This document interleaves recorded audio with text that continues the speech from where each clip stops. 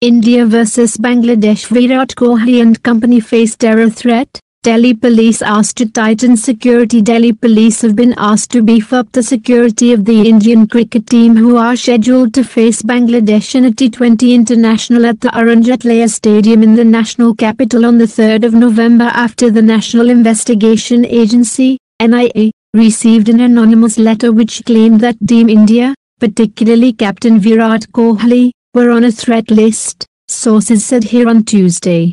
As per Delhi police sources, the letter contains a list which also includes the names of Prime Minister Narendra Modi, President Ram Nath Kovind, Home Minister Amit Shah, Bharatiya Janata Party, BJP, stalwart Lal Krishna Advani, BJP Working President JP Nadda and Rashtriya Swayam Sevak Sangh, RSS, Chief Mohan Bhagwat.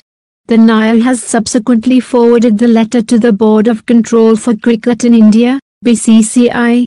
The anonymous letter says that All India Lashkar, based out of Kozhikode, Tola, might target Kohli and prominent politicians, said a source. The sources further said that the letter could be a hoax, but given the heightened threat perception, no chance is being taken and security reviews of the match venue and individual players are being carried out.